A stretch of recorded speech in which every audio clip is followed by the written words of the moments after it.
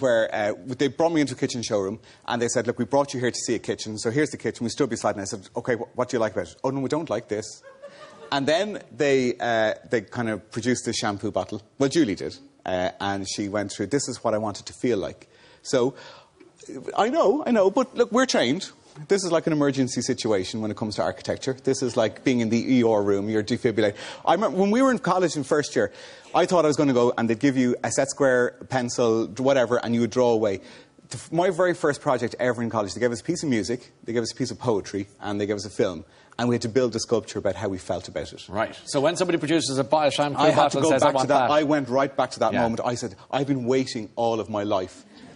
This is why they taught us that in college. This is why first year was like that. So I had to go and I had to imagine. And I went into this kind of really deep thought over trying to dissimulate. And, OK, what is it? Is it the feeling? So what does that feel like?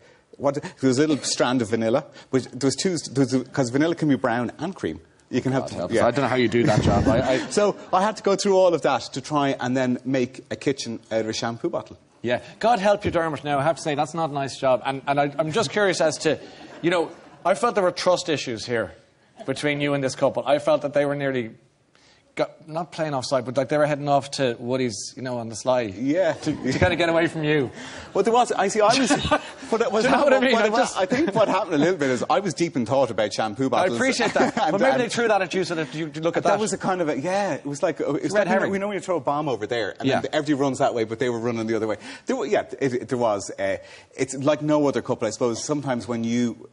Look, it's the thing about my job. Yes. If I went into a mechanic and said, there's noise in the back of my car, I would just leave it with him, fix it, I come back and play.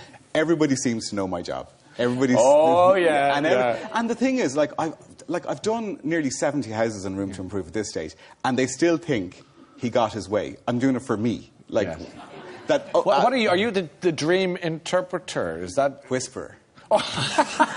You've thought of this, okay? And you have to, Ryan. You have to.